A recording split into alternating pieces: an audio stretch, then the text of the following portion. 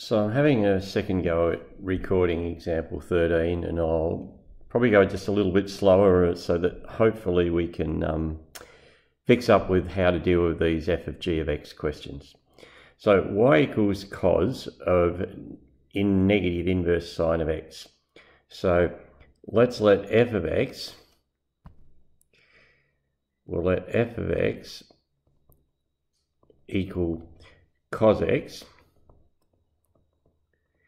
and g of x equal negative sine to the minus 1 of x. And I'm going to sketch both of those. So if I sketch cos x, and remember we're sketching this over its restricted domain, so it's a one-to-one function. A cos graph looks like that, and this is pi on 2, 1 and minus 1. And it's got a domain of 0 to pi and a range of minus 1 to 1. And do the same for the inverse sine graph. So sketching the inverse sine graph, there's our axis. It's because it's a negative sine, it's down this way. And remember, I'm just pretending to draw that sort of sine graph on the y-axis to get my shape. So this will be negative 1, this here will be 1, we'll be at minus pi on 2, and we'll be at pi on 2. And it'll have a domain of negative 1 to 1, and it'll have a range of minus pi on 2 to pi on 2.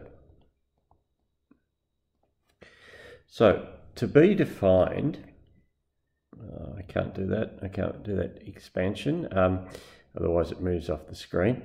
So to be defined, the range of g of x must be a subset or equal to the domain of f of x. Okay, so if I look at the domain of, if I look at the range of g of x minus pi on 2 to pi on 2, okay, that's not a subset of this. So that's not a subset of the domain of f of x. So what we have to do is actually restrict negative inverse sine of x so that the range of inverse sine of x is part of that domain. And the way we're going to need to restrict it is, because the lowest value of the domain is 0, okay, so we need the values we can use are only these values here. Because you're looking at what the y values are, the first positive, or the first value is 0, and then we can only have positive values after that. And so that's 0 to pi on 2. So at the moment, the range of g of x, okay, so this is not the case. The range of g of x is a subset of domain x is not the case. So we're restricting negative sine to the minus 1 of x, okay, to a domain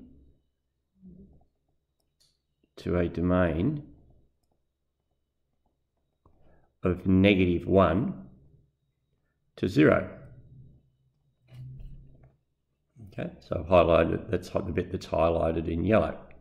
Now, if we restrict that to a domain of negative 1 to 0, the range for negative inverse sine of x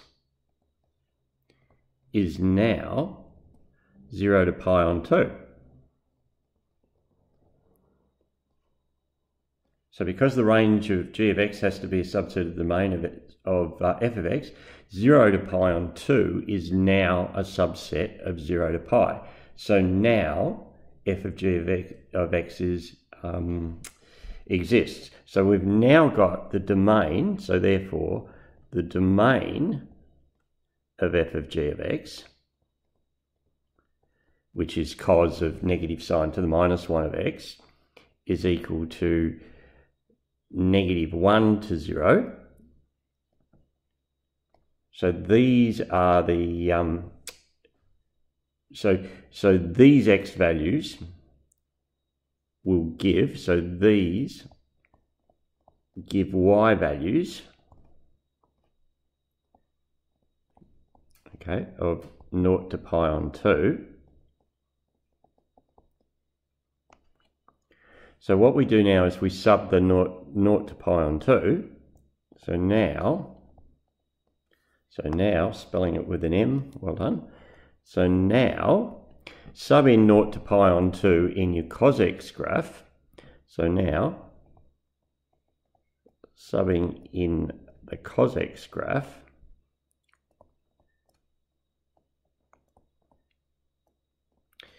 gives y values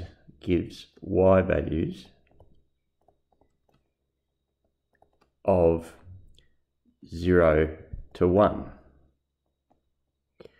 I'm highlighting that in with a blue highlighter. So 0 to pi on 2, sub that into the cos graph, and that gives y values of 0 to 1, which is your range. Change the pen back there, which is the range.